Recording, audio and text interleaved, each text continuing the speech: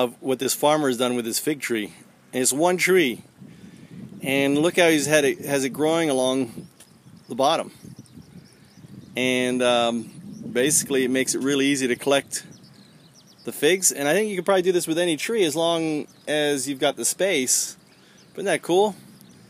That is one long fig tree growing sideways, and just by basically controlling the growth. And as you can see, he's cut off a lot of the branches, cuts it back, and then he lets these shoots come up, which he then ties for support using this frame. Really cool. It's one of my favorite examples of a great way to grow a fruit tree. And I think this probably could be done with a lot of different kinds of fruit trees, not just figs. Probably, I don't know. You tell me, what do you think?